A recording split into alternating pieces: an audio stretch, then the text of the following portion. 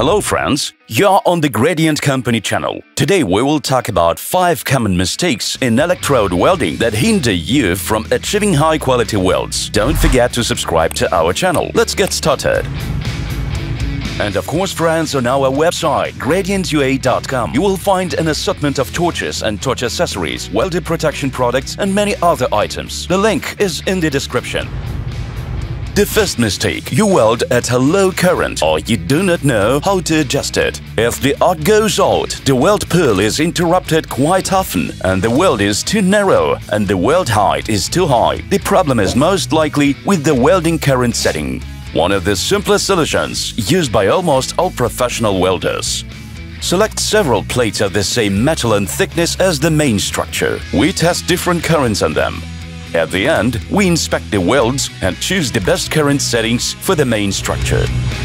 Mistake number 2. Not preparing the weld surface. There are always various contaminants on the workpiece, such as rust, paint, and others. These contaminants affect the quality of the weld. It is necessary to clean the areas of the weld surface within a width of 20 to 25 mm from the metal junction using a wire brush. If there is heavy contamination on the workpiece, use vinegar or a solvent. A cleaned weld will provide a more stable arc and a higher quality weld pull.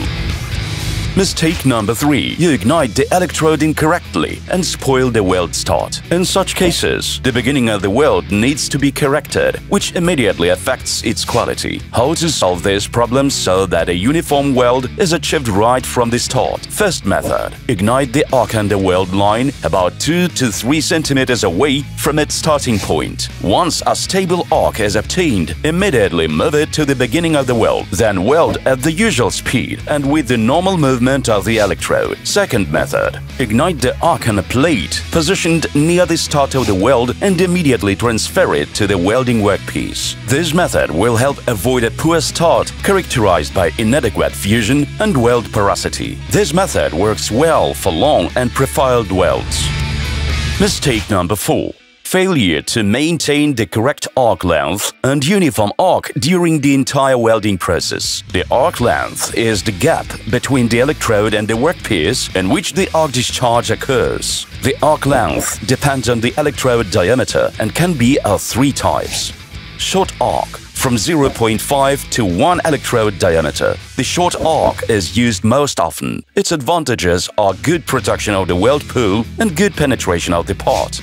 Medium arc length, from 1 to 1.2 electrode diameters. It is used for surfacing and sometimes for welding in the lower position. The medium arc length increases the weld width and reduces the penetration of the workpiece. Long arc length, more than 1.5 times the electrode diameter. When welding with such a thickness, metal spatter increases, penetration of the part and weld formation deteriorate. It is not recommended to weld with a long arc. It is recommended to guide the electrode evenly during welding and control the arc length. The last 5th mistake: failure to properly fix the workpiece before welding. Fixing various parts will be different. Tacks for shaped tubes are one type, while tacks for ordinary tubes are completely different. Tacks should firmly fix the part and prevent deformation during welding. In some cases, tacks need to be cut off as they can interfere with the quality of the weld. If you need to make an angled or tack weld, it is important to properly fix the part with tacks. You can do this as follows.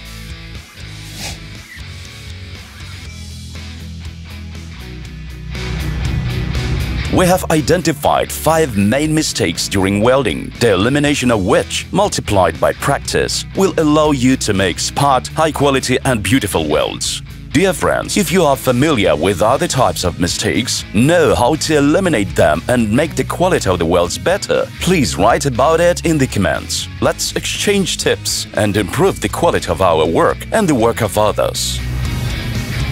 Thank you for watching this video. We hope it was helpful for you. Subscribe to our channel and follow us on other social media platforms. We would be delighted to engage with you and hear your thoughts in the comments.